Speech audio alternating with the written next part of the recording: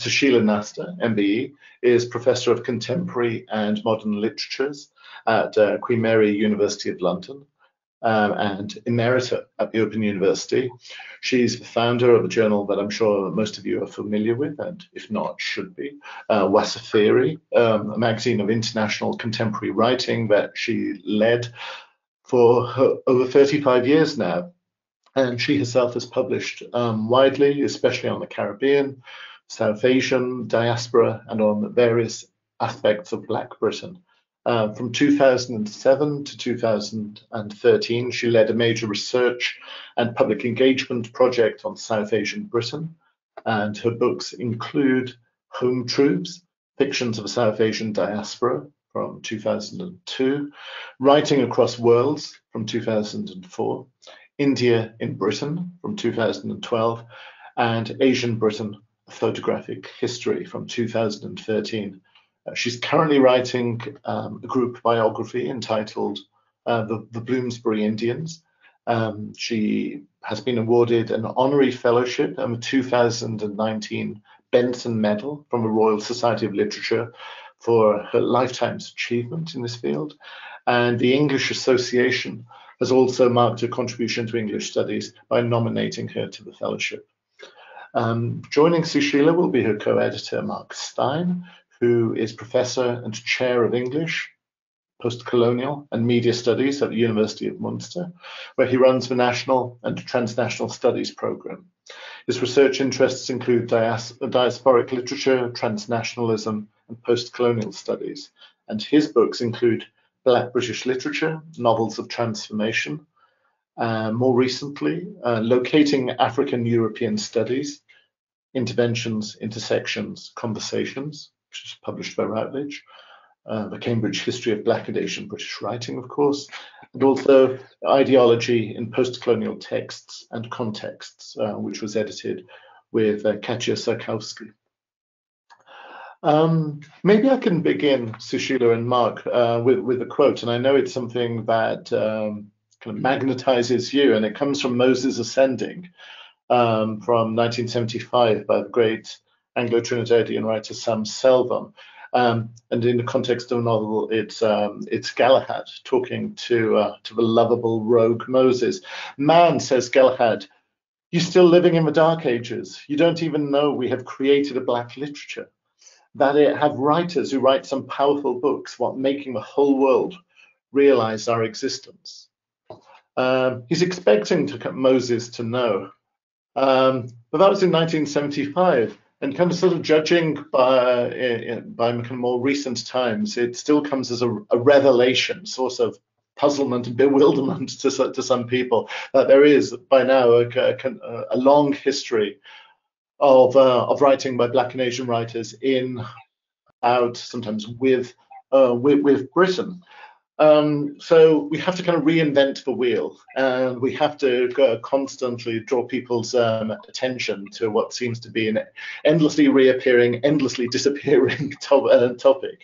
But perhaps we could begin by talking about the background to this project, how it emerged from which of your other kind of creative and intellectual projects it's the kind of the latest outcome, and how you feel it maybe speaks to the present moment. Who wants to go first? You can go first. Okay. Well, I guess it feels a bit like I've put a lot of my heart and soul into it, in the sense that I have been working in this field for a very long time, especially with Westfälische, and I think it's kind of an accretion of things, really, the book, and ways of thinking. Obviously, a lot of my work started actually at the University of Kent, which was my kind of mentoring institution that got me to see the world and to think differently through reading people like Jean Rhys and Sam Selvon and Derek Walcott in the 70s. And I'd come through a grammar school education in Britain. I hadn't really read any texts in my sixth form, other than Passage to India, and it was really an eye-opener at that point for me. And I became very committed to teaching and actually to decolonizing the curriculum, which I guess is a buzzword again nowadays. and worked very hard at that. And in a sense, Wasafiri, which is concerned with cultural traveling and was initially very much focused on Black, Asian, and diasporic writers, was really, its mission was to bring these writings into a real platform. And it's interesting that you started with that Selvon quote, which of course was ironic with Galahad talking to Moses, who was trying to be a writer in that novel. The whole point about it, in a way, was that he wasn't being taken seriously. And, you know, I think for years people have kind of, from my perspective, have known that there's Black writing, but there was like a double think. It was always V.S. Naipaul's okay, but Sam Selvon, no. You could have a TLS edition featuring Commonwealth writing, you know, Derek Walcott, V.S. Naipaul again, Salman Rushdie, etc., etc., etc., at the same time as we might be publishing in Wasafiri the very same writers, but they'd be seen as ethnic minority. And that kind of labeling kind of belied a potential enlargement of the imagination, in my view, and it's continued to do so. And so that was partly what drove my mission to do this book. Yeah, Mark. Yes, I mean, it's so fascinating to hear you talk about this, Susheila, and in a sense, it's an ongoing conversation we've had for not just many years, but decades, really, which, you know, has been very enriching to me. On one level, it's quite obvious that I'm an outsider to this. You know, I come from another country. I'm not from the UK, and I'm also, you know, a white critic in Black and Asian British writing, and that's, if you want, a peculiar situation to find oneself in. And yet, at the same time, you know, my interest goes back a very long time, you know, even to my student days. I was very fortunate when I was a student in Frankfurt that what is now called the Postcolonial, that name hadn't been invented then, you know, was being taught. I didn't even realize as a student that this was unusual at the time. And then when I studied in the UK, again, I was fortunate enough to come across a lot of Black British writing, and certainly in the MA, which Sukhdev and I did at the same time in Warwick a long time ago. You know, there was even a course on Black British writing taught by David Dabadine in the early 90s. And, you know, that was certainly formative, as have been many conferences, but also sort of my own, you know, familial connections, family connections to Black Britain, and having lived in the UK in London for 20 years. So it's been a journey, and I like Susheila's term, you know, an accretion, because the book is an accretion, but of course, you know, the experiences we go through, they also form accretions in our brains, right? So I know when I you know, read a text by David Dabadine, I hear his voice, and that's true for all the writers that I've ever met personally. You know, if they've done readings, you know what they might sound like. And so, you know, it's more than just writing in a book, right? It's a live connection, I think, that you forge with people over the years. And how to convey that in a book, in a history, is of course, you know, very complicated. So my relationship is one, you know, where I teach at a university and, you know, run classes that try and do that, try and get students on board to do this. This has changed over the years massively. It used to be that it was hard to get Black and Asian British books, right? You had to go to specialist bookshops and, you know, travel a long way. And these days, you know, you just open Amazon and they're all there. So there have been changes. But interestingly, like Sukhdev said, you know, the wheel has to be invented again and again.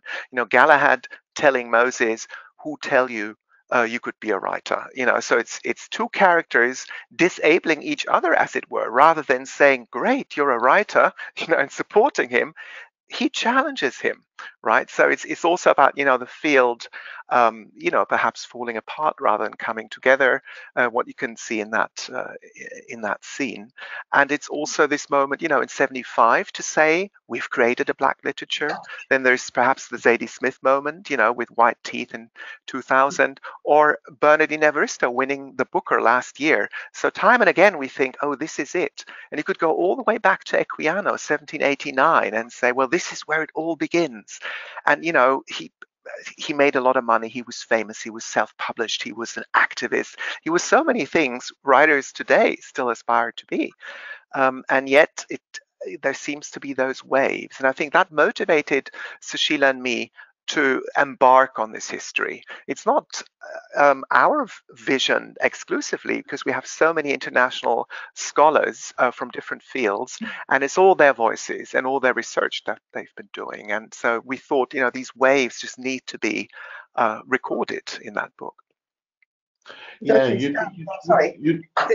just wanted to add there that obviously I'd like to say, I mean, to all those who are listening and to all our contributors, that this book stands on the shoulders of a lot of other people.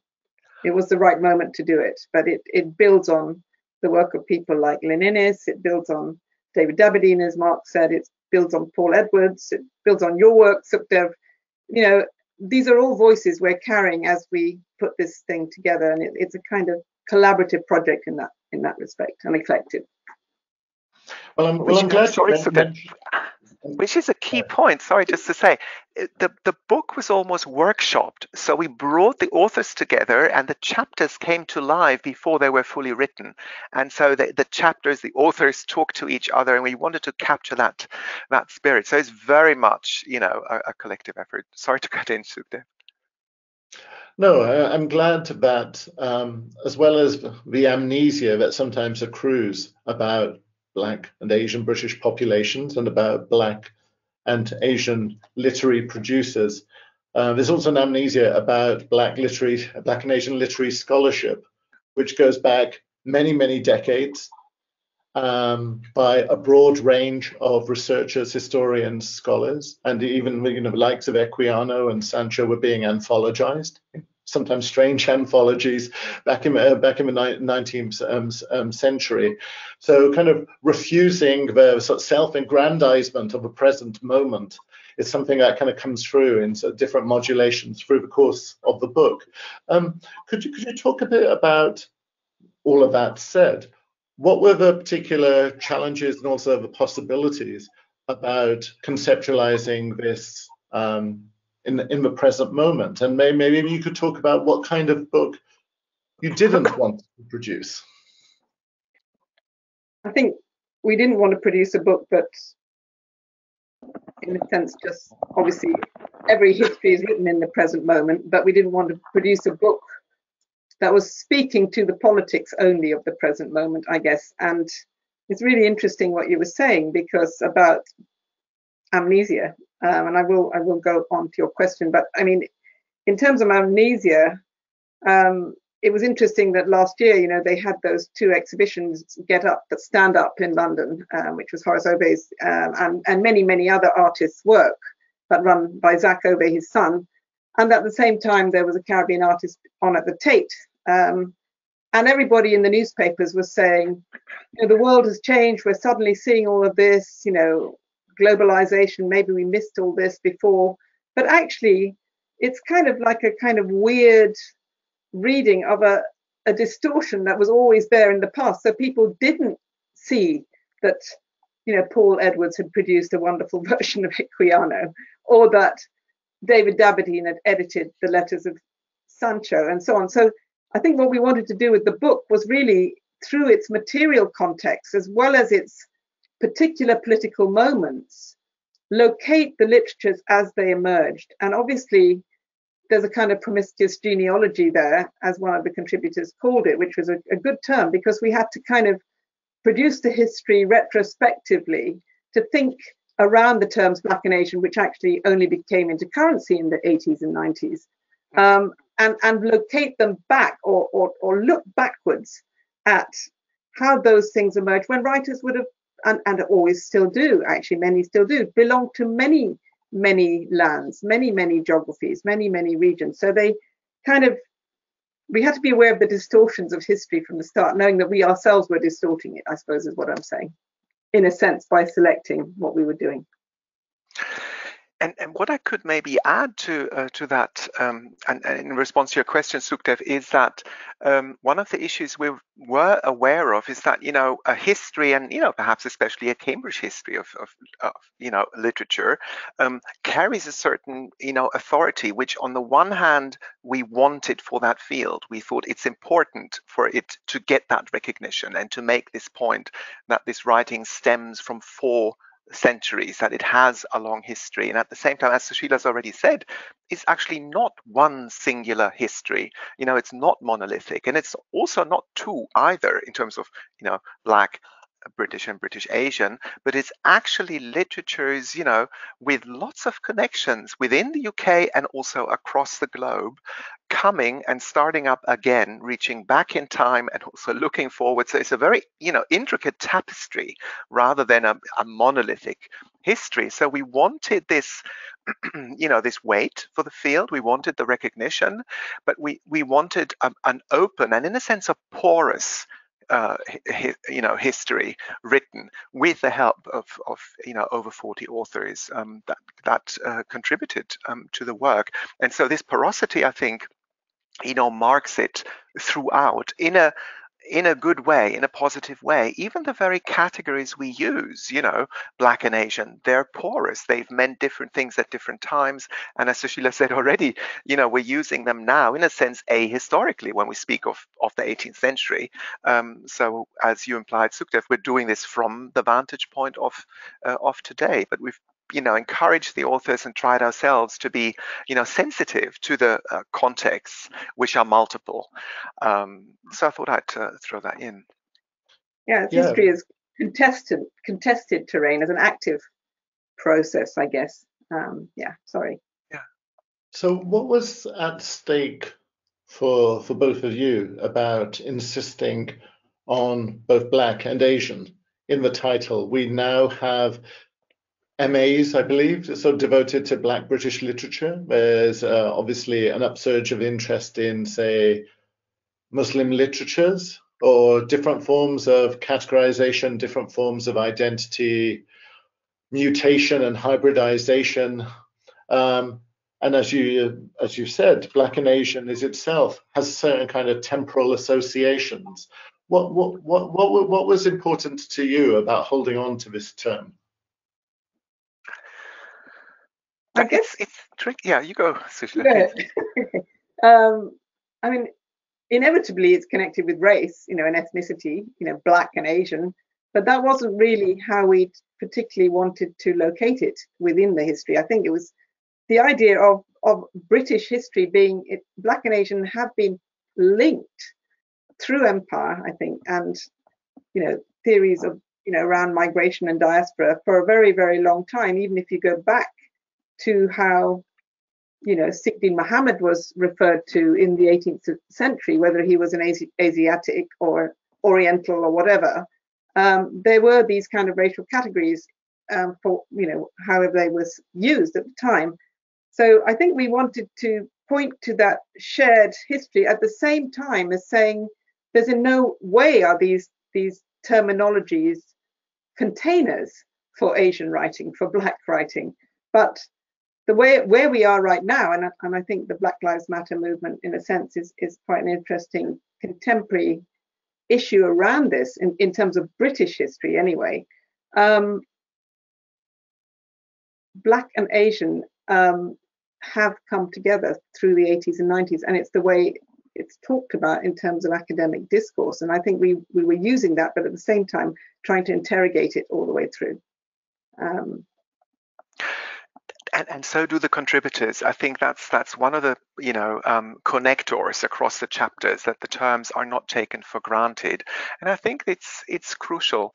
It's interesting because in migrant writing, one often talks about generations and speaks of first or second or third generation writing. That clearly doesn't quite work in Black and Asian British writing.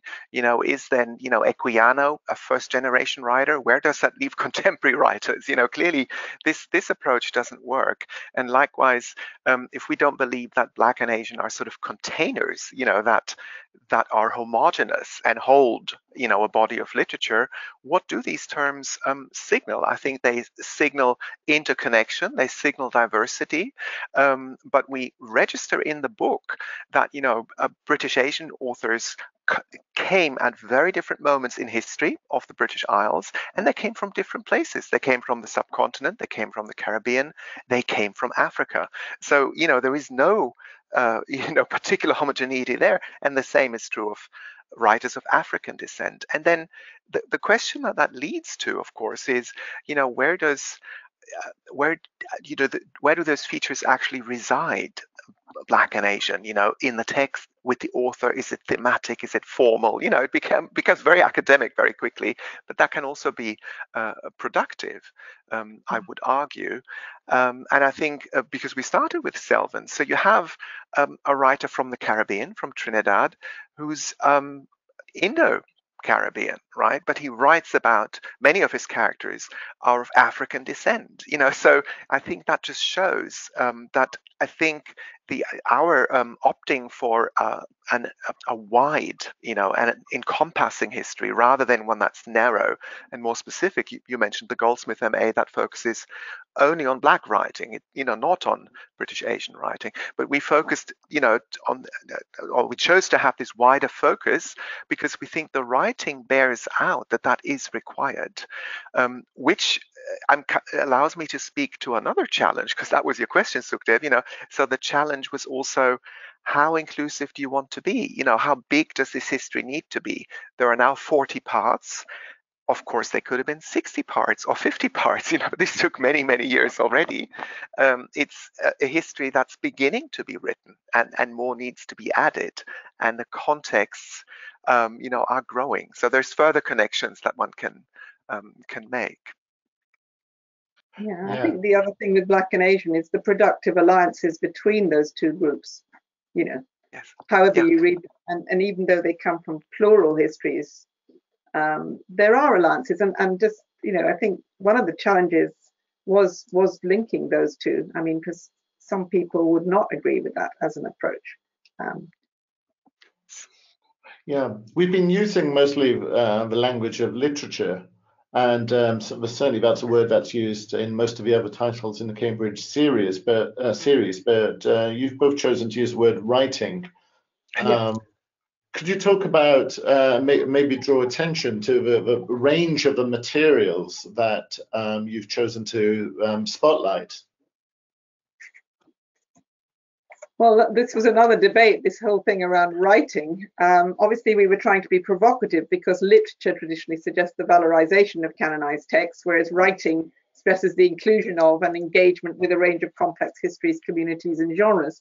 And we chose that. It enabled us to open the book a bit more. But to answer your question, we also chose it because we're dealing with orality, we're dealing with performance text, we're dealing with film, we're dealing with drama. And there was even in the 18th century political discourse, which was produced as speeches and so on. So we just wanted, because of the nature of the writing that we're drawing on, to create this idea of a kind of and this is a term, and I'm taking this from Alison Donnell, a collective autobiography of the nation, if you like, a collective autobiography of these communities speaking across time, horizontally and vertically, to each other and discoursing, and us as critics interrogating that ourselves and discoursing about it. So we have all these dialogues going on in the book, and that's, I think, how we also dealt with our all our contributors too. And that does imply, of course, that it is a risk one takes. It can be misunderstood, and because the epithet literature is then not on the cover of that book. But I think it was a calculated risk, and it was important to take it. Of course, there are a lot of literary texts in the narrow sense that are discussed in this book, but there is just more material, and it makes the history so much richer. And I think therefore we deviated from what the Cambridge histories normally do, but we're happy that they we had some discussions, but they agreed that that's a good way to go.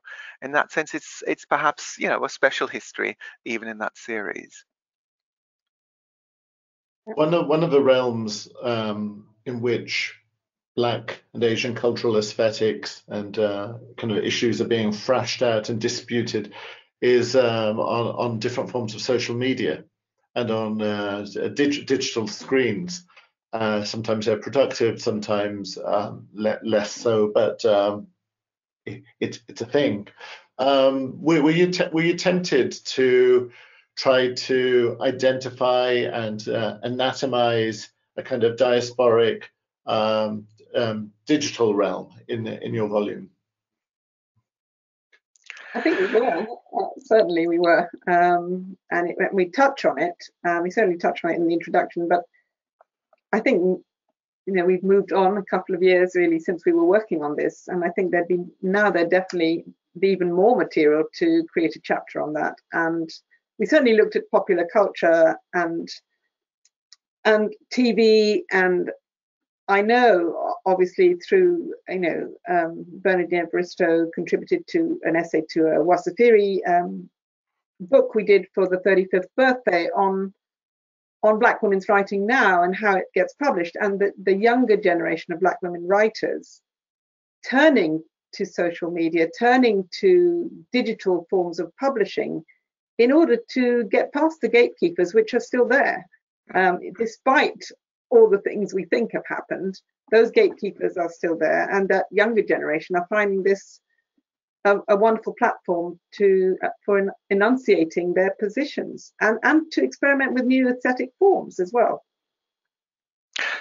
I would also say, you know, it is important to look at not just literature, but Twitterature, right? To sort of see what's out there on social media and in the digital sphere. But it is extremely difficult as well to historicize it. It doesn't get archived in the same way as printed, as textual material, like orality, which Susheila mentioned already. But that's not a reason not to do it, but it has its own challenges. And on the one hand, yes, it can be a way of bypassing the gatekeepers, but of course, there are, you know, gatekeepers too in the digital world.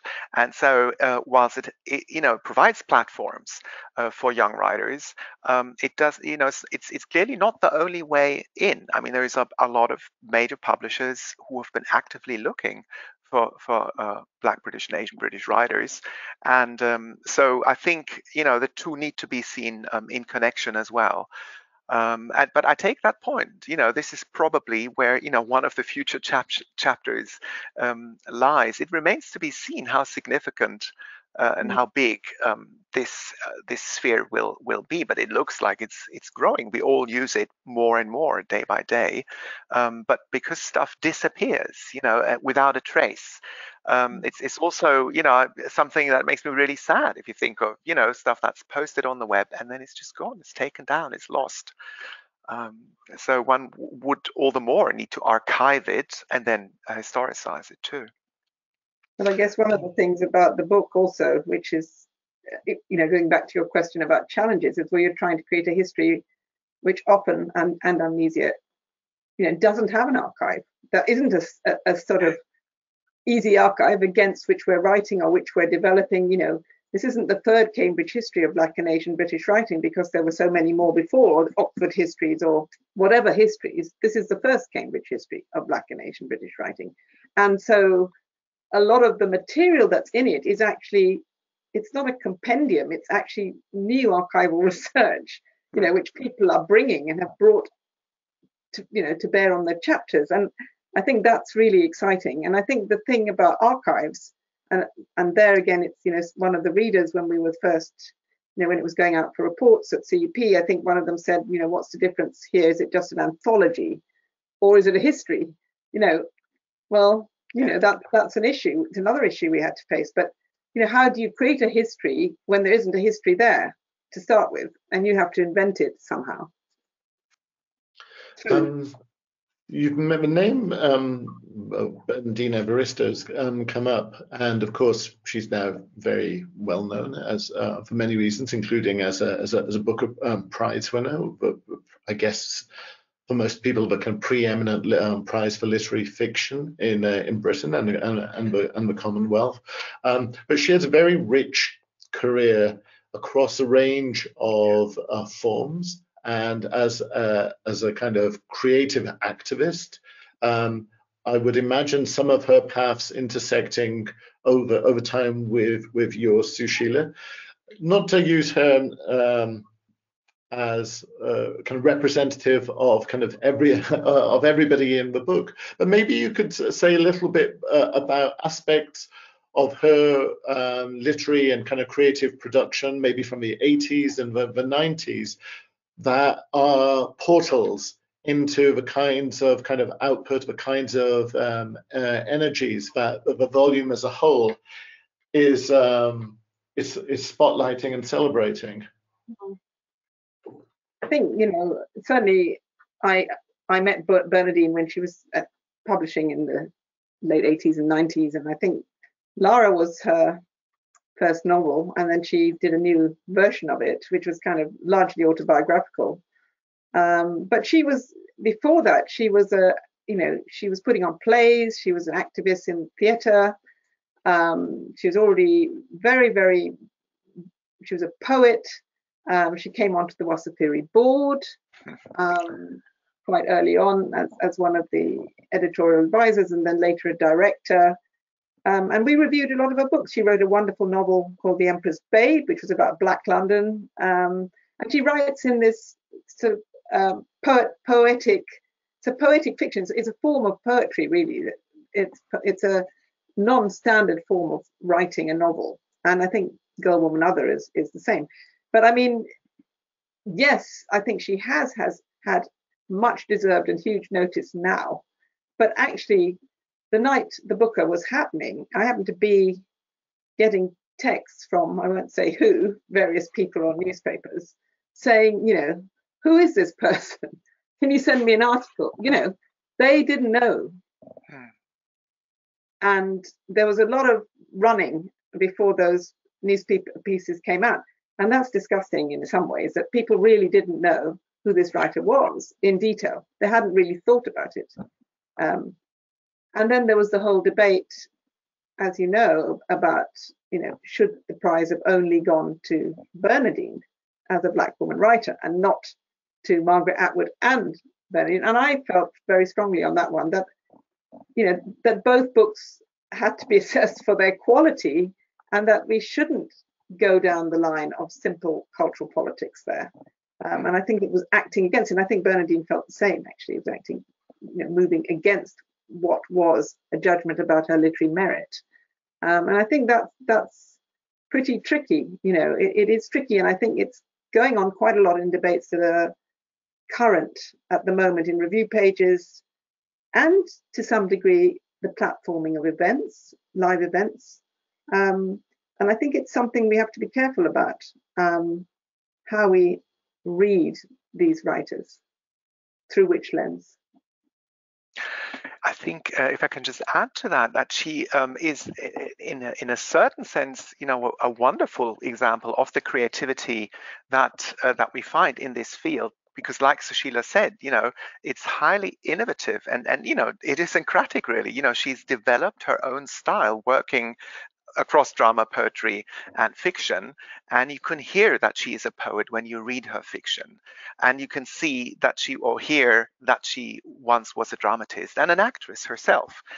You know, so this is really she has worked at this, on this type of textuality that she's invented for a very, very long time. And so in that sense, it's great that the Booker, you know, has created this exposure, but she would have deserved a lot of this attention, you know, a long time ago. Lara was very impressive already, and the other books she has written in between. So it does signal also this this particular case, you know, that there is actually a lot of talent out there that still doesn't get the same recognition that it should be getting, and there aren't enough prizes for all the good writers that are out there in this field. I think that's sad, but true, and therefore I think it's wonderful that Bernardine Evarista is also this literary activist, in a way like Susheila yourself too. You know, there are people who do so much to promote this writing, and Bernardine has been, you know, trying to get young writers, you know,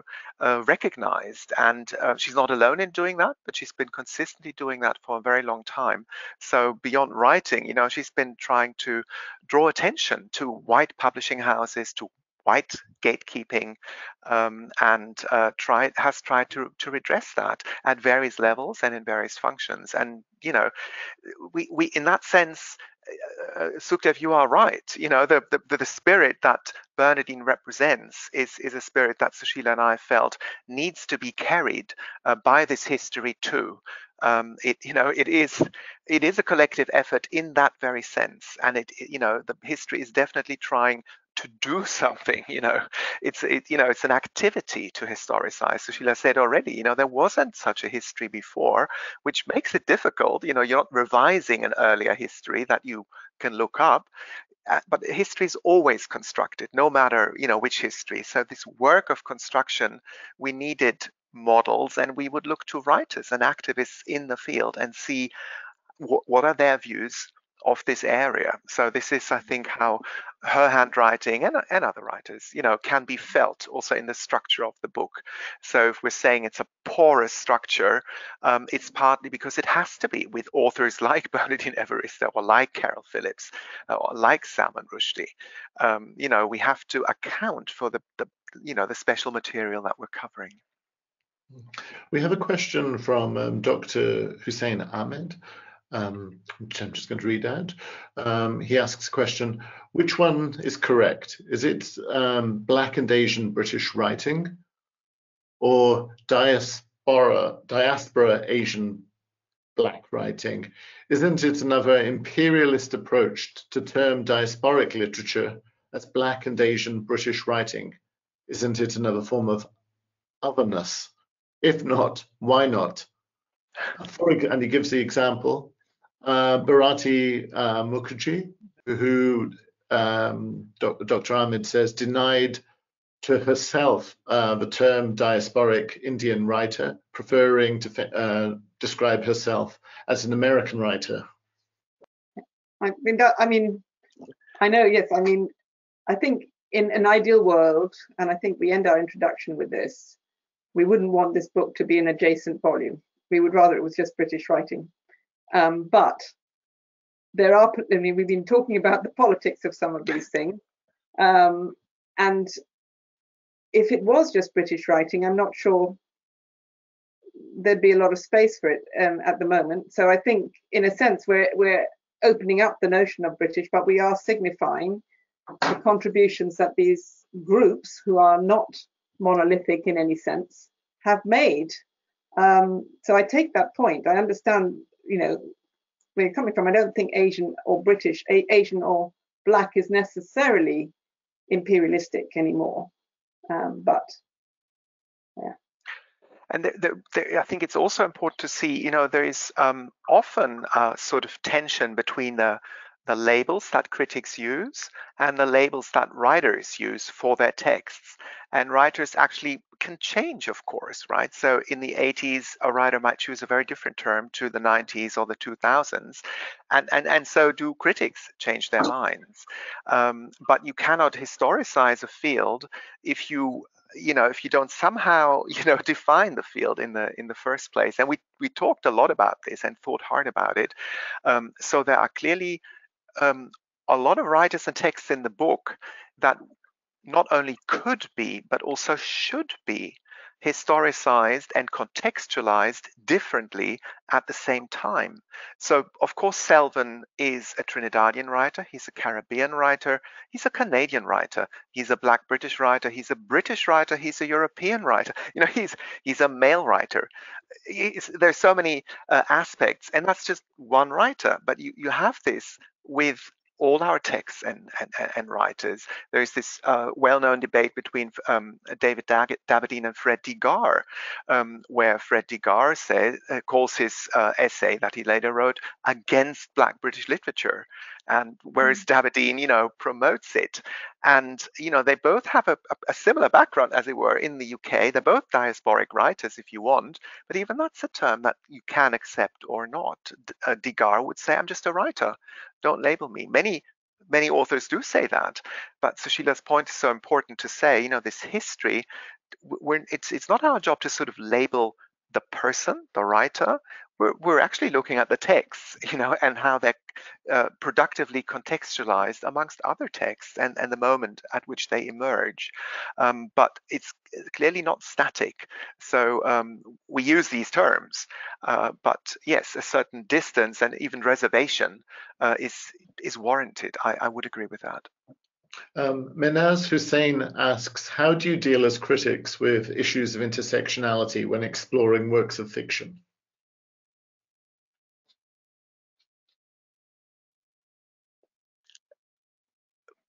That's a good question. One. You want to start, Mark?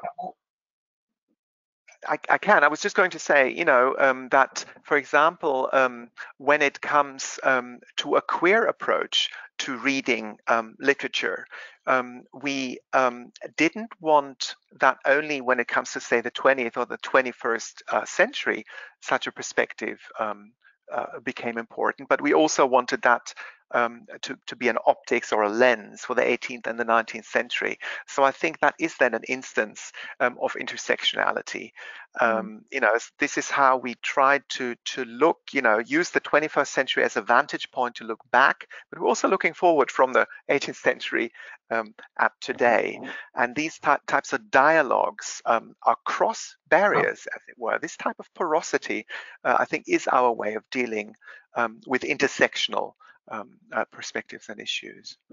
It was also one reason we held the symposium at the beginning of the book, because obviously when you ask 40 different contributors to write chapters to a book, they're all coming from different critical perspectives, different periods, different views, and we really sat around the table for 2 or 3 days to try and formulate what I was terming earlier promiscuous genealogy, to think about genealogies and how, and intersectionality, and how we would, maybe queer the 18th century as much as we might queer the 21st century in terms of our readings.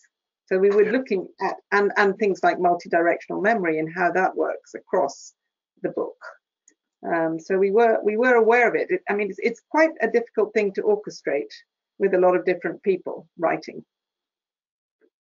Yeah, absolutely. You remind me that one of the things that surprised me upon first looking at the book was how readable it was, which is not something that one can necessarily always say about academic tomes, or especially academic tomes which are partly about what might be called sort of aspects of diaspora or post-coloniality. Could you talk a bit, maybe drawing on your expertise in kind of literary history and the history of Black British literary criticism, of the extent? Could you talk a bit about the extent to which the volume draws attention to kind of criticality and to debates about the field that happened outside of the academy? Can I just double? Sorry, I missed one word at the very beginning. Did you say the book is readable? You characterized it, but okay. No, yeah, no, it's actually readable. Yeah, no, makes sense. I thought so, but yeah. I think it goes back to, in a way, to something I wanted to say in relation to a debate that was just going on earlier. But when we're talking about Bernardine's activism, I think one of the things the book looks at is that activism and collectives and the behavior of groups and communities and publishers. So there's quite a strong strand throughout the book in terms of book history and prize culture, for example. And also, there's chapters on, how various collectives like the Caribbean Artists Movement or networks like the League of Coloured Peoples, whole groups of different public intellectuals in a way, and thinkers got together, which are kind of outside that academic debate that we're all used to in terms of the post-colonial or Black British writing and diaspora. But on the other hand, we looked at those issues through how those groups were generating discussion and what the issues were that they raised, and how that reflected as a refraction on what was going on in terms of British literary and political culture.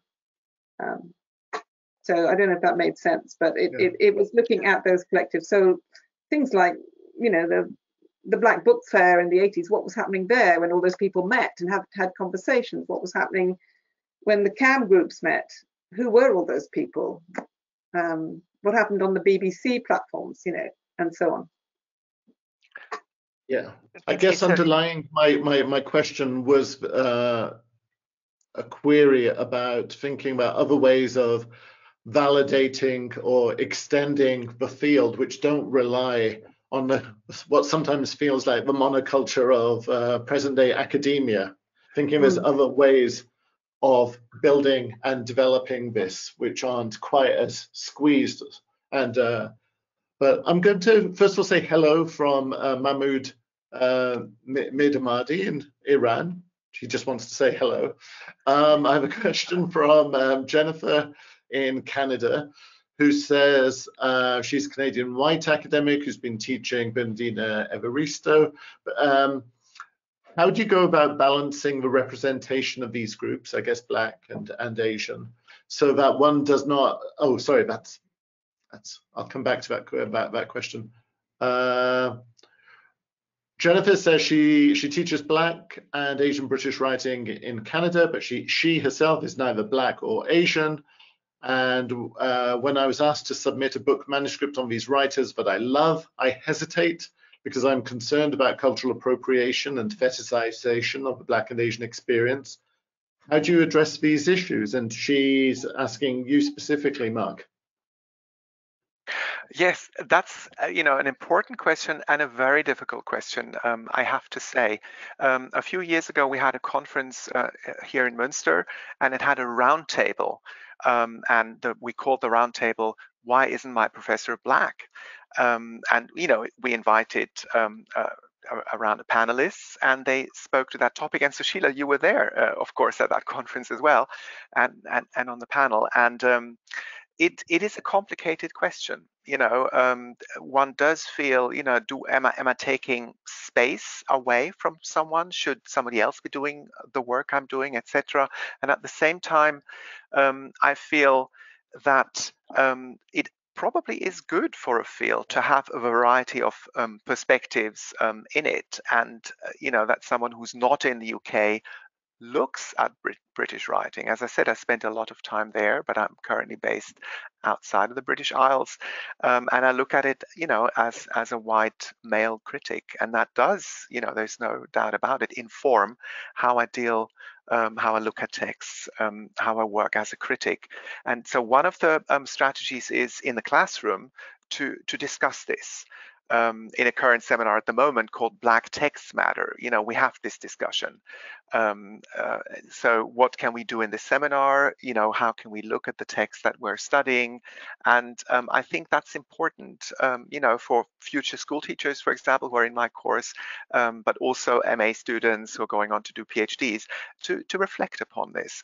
So I do think that's one way of dealing with that. And in publications, likewise, you know, one has to see how one is limited, but I think in a certain sense, everybody has their limitations, and whether you're writing sort of from within the Black British or British Asian context or from without, one is never sort of, you know, one never has a complete overview, and one only has, you know, maybe a Southern English experience or a Northern or a working class background or upper middle class background, you know, so there's lots of positionalities that affect writing and criticism at all times. So I think it's a very important question, but from my perspective, it's good if you know, many different critics and writers can come together, and that's something I also learned in my involvement with Wasafiri. I think Wasafiri is exemplary in, you know, having this concert of voices in each and every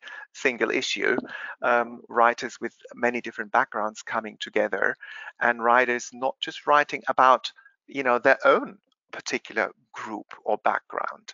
I think that's informed the work of Wasafiri for all these years, and you know, my 10 years at Wasafiri have been formative in that respect. Whether that answers it, I think I'm just maybe scraping the surface here. I have a couple of questions, partly about nomenclature. Could the volume be called a transcultural effort on account of it being so inclusive of both Black and Asian written discourse? And where is the other one? Sorry. how can this conversation or the kind of ideas behind the volume enrich post-colonial narratology? I'm not entirely sure myself what this refers to. I think obviously you could use we use the transcultural or the transnational anyway, certainly in the volume. I mean, wasn't quite sure what the question meant. Was that we use that as a title instead of the title we have, or that we address those issues? Because we certainly address those issues throughout. Obviously we couldn't avoid them. I'm not sure. So did I miss something with the beginning of that? But I think possibly the questions kind of reinforce something that's kind of come up and that a number of, as you say, the writers grapple with, which is that some of the language that you use is perhaps more accessible than we're used to, those of us in academia.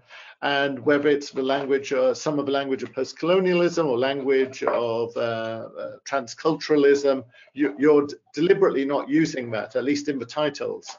And so I guess everybody's coming up topic from different points of views and is trying to kind of sort of juggle nomenclature. Mm. Yeah.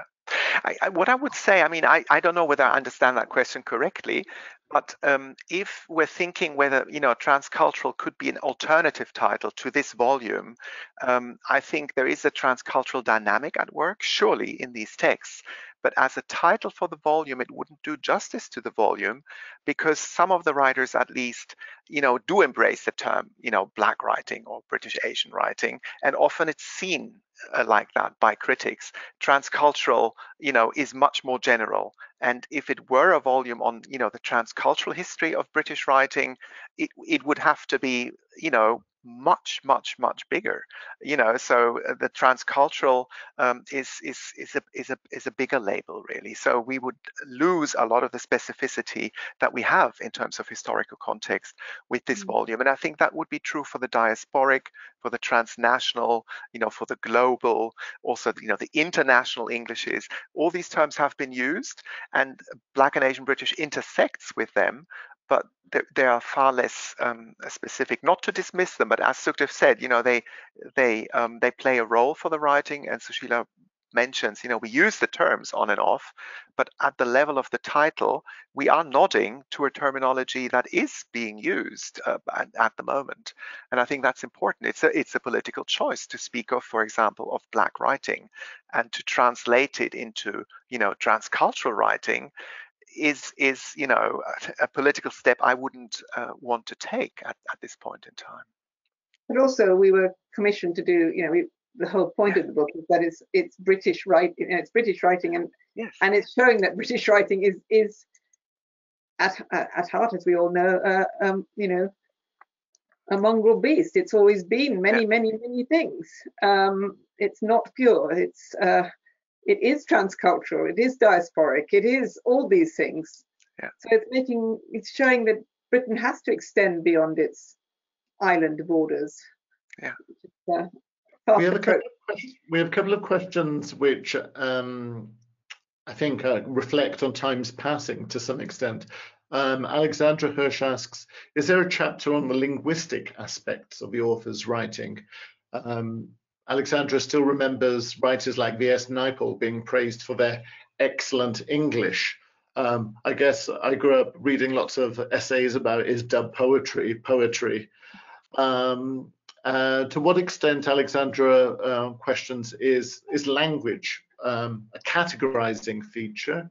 And there's also a question from Tony Murray. This is a deep one. Apart from the obvious one of color, is there something that intrinsically sets Black and Asian writing in Britain apart from other British minority ethnic writing?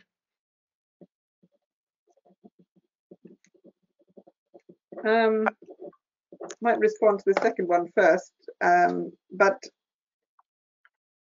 I think, as I was trying to imply earlier, that the particular histories that Britain's Black and Asian citizens went through as a result of empire and migration, the histories of migration and so on, were linked in and created alliances that weren't separate from all other minority ethnic literatures in Britain, but had a particular, they coalesced at a particular point in time in the 60s and 70s. Yeah. And whilst there was, of course, the Chinese diaspora and many, many other ethnic groups, including the British, of course, themselves, they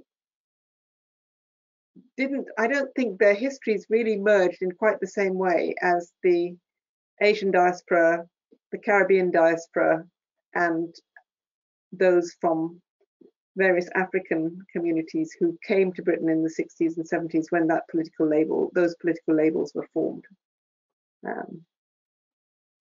So, and I don't know, Mark, maybe you want to add to that, but that's a wonderful way, actually, of answering, as you say, Sukhdev, that deep question. There are connections to other ethnic minorities writing in the UK, clearly, but there are those distinctions that Susheila mentions. And we also said at the beginning that we do not take, you know, a Black British and British Asian as in themselves homogenous bodies at all, you know, so that there are overlaps. You know, it's a sort of messy terminology and a porous categorization that we use and that we think of, and it shares, you know, that it does share with other ethnic minorities potentially, but you know, this is a specific context that we're seeking to capture here. Emily Watson asks, do you feel literary academia has changed in the last 5 years now that diversity has been elevated in importance?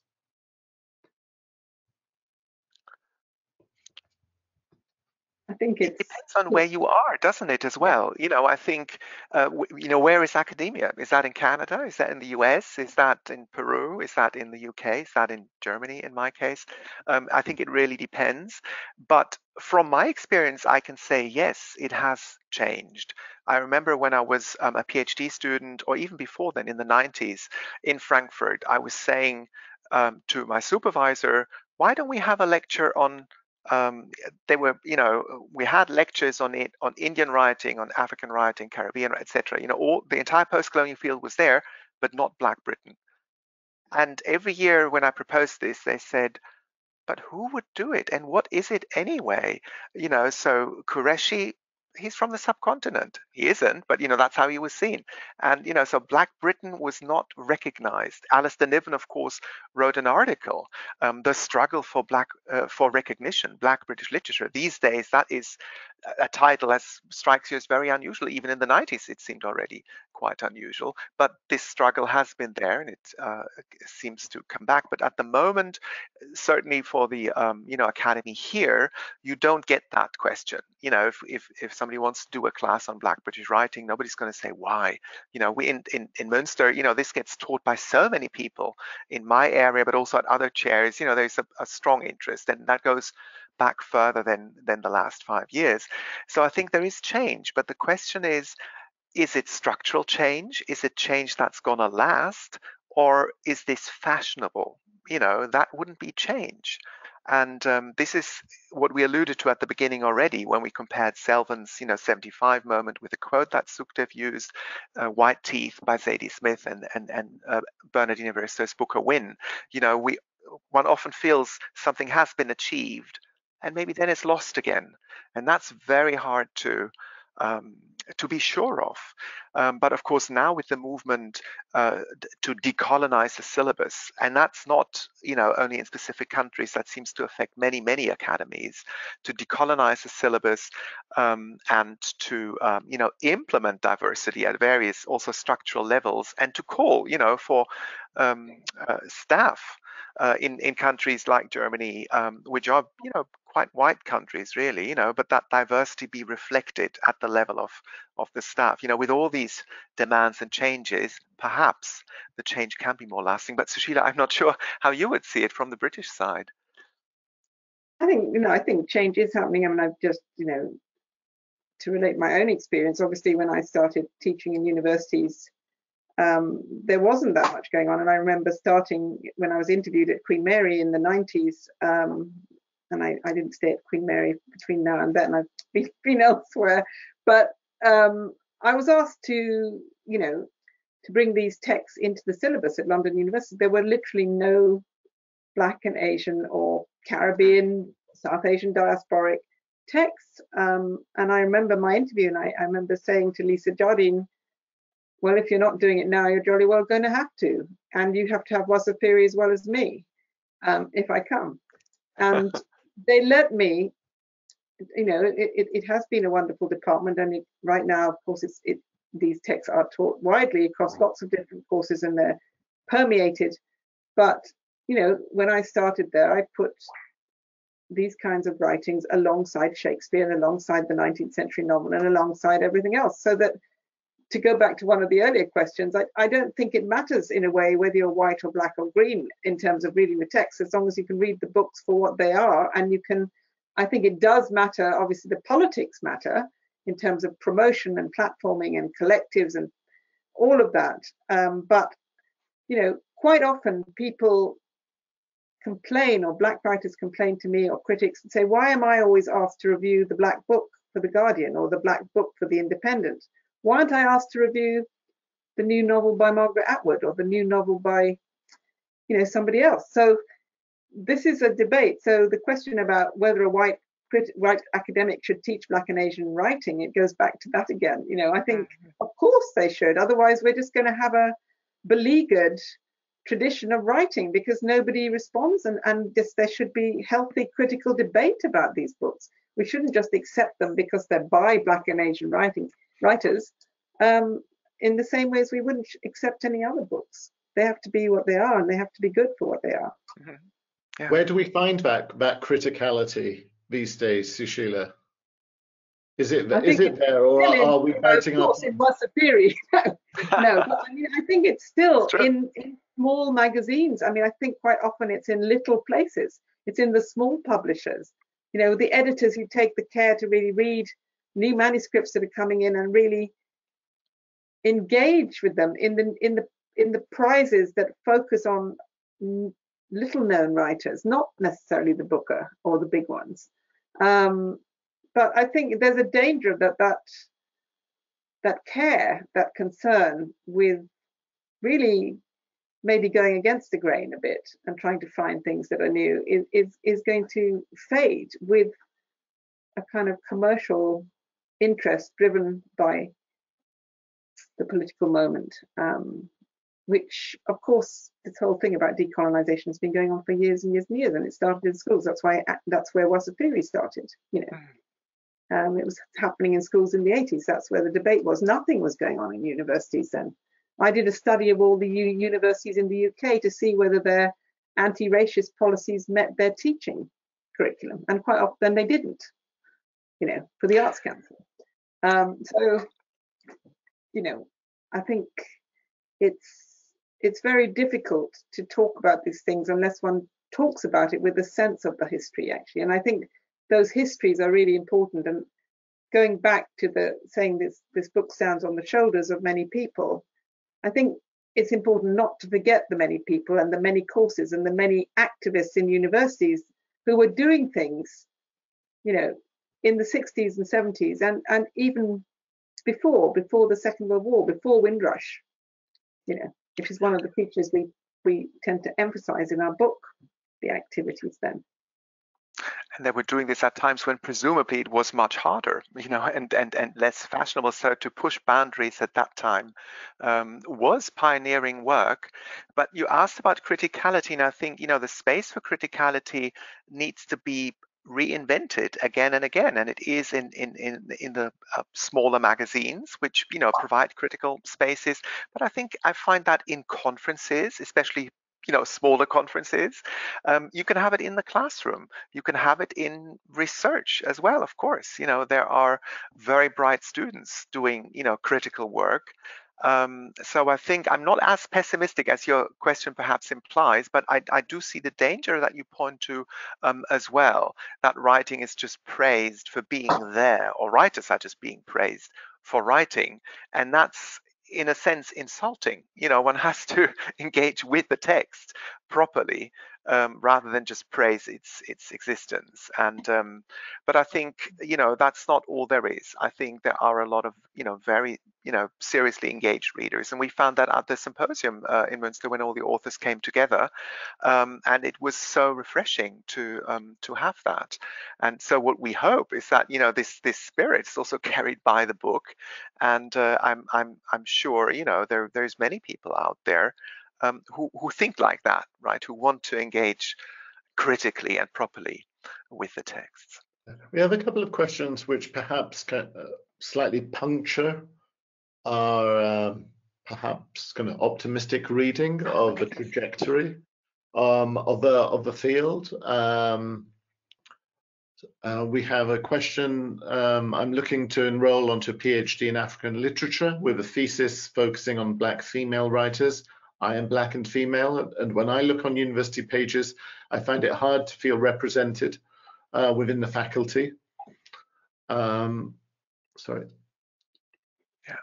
And even to approach professors, or even to feel like there is a place for me in academia.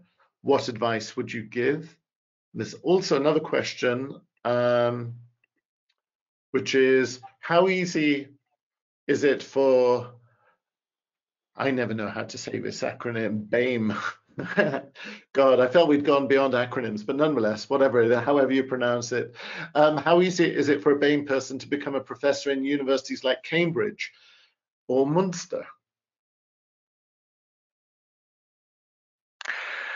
These are key questions, and we do not want to dodge them. We want to answer them. In terms of giving advice, that's very difficult, when it's not a proper conversation. So, that's where you reach out and send emails, etc. But I think in general, I think universities have slowly become aware of that very problem, that if their staff is not representative of the intake of students and of the societies those universities are supposed to serve, then there is a problem. And this insight doesn't make the problem go away, that's for sure.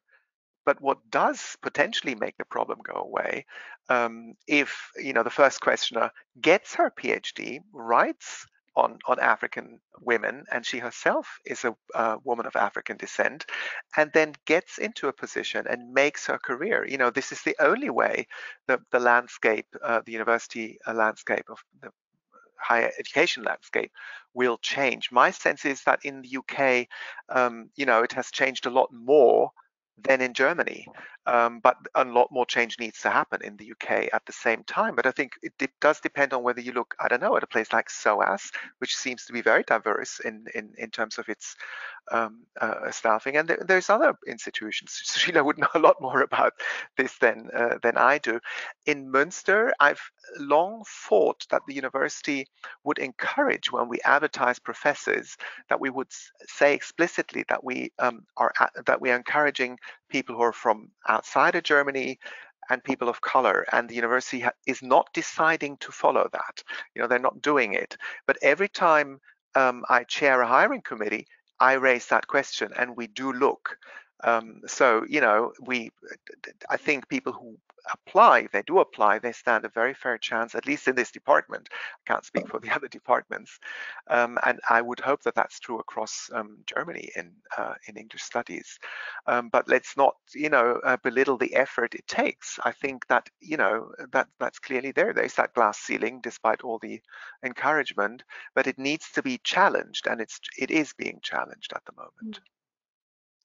But nevertheless, I think, it's, as Blake Morrison once said, your bookshelves become your bookshelves. And if your bookshelves aren't the same as the bookshelves in your colleagues next to you, as I often found in institutions throughout my career, they don't share that sense of academic self with you, which, of course, someone like the PhD student who's just asking the question is very important, because it's not only what you look like, it's what you read and what you think like.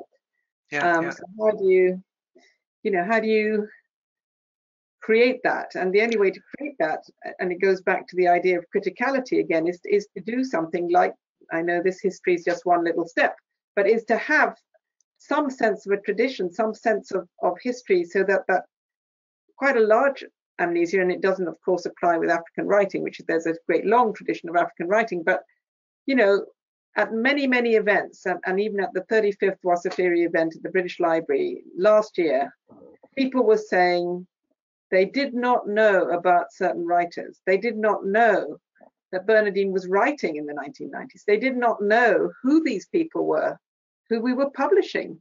They'd never heard of them. Buchie Macheta, Beryl Gilroy, all these people, even Sam Selvon, some of them wouldn't have known. So the only way to create that sense of criticality in students is to really have that tradition, those bookshelves becoming your bookshelves, you know. I can only agree, but I want to just add one aspect, if that's okay, with the two of you.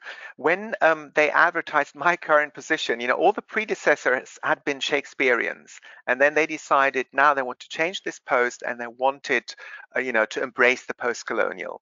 But when I then finally, which I thought was exciting, but when I got here, I thought, let's see what's in the library and which structures we have. And writers of color, Black British writers, post-colonial writers didn't feature. I did see a reference to Salman Rushdie, but he was misspelled. So it was, you know, Salmon the fish, not Salman the Rushdie, you know, and it's embarrassing in an official document. But now this department has changed, and this is not a commercial for Münster, but, you know, we have linguists working on varieties of English in the Caribbean or Nigerian Englishes.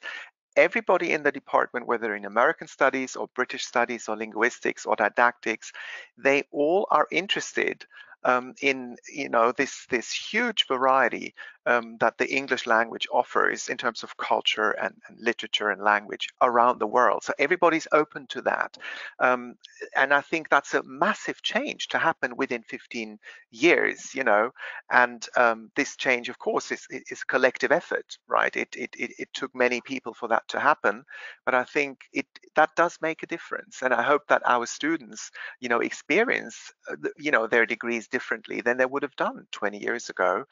But that doesn't mean there's not a lot of work still to be done. Of course there is. But I think, as Susheila said, you know, it also is always down to the individual and to see which niche can they find and how can they then push boundaries. And you've been doing that, Susheila, for the longest time, and Wasafiri shows how successful this can be. You know, this is something that has lasted for 35 years and it's still going strong, and that's amazing.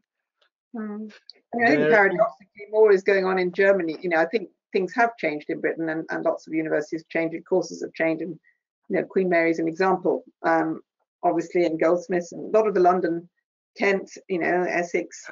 But oddly enough, I always felt when I came to Germany to speak or conferences that people were more interested, paradoxically, in Black and Asian writing in Germany than they were in Britain.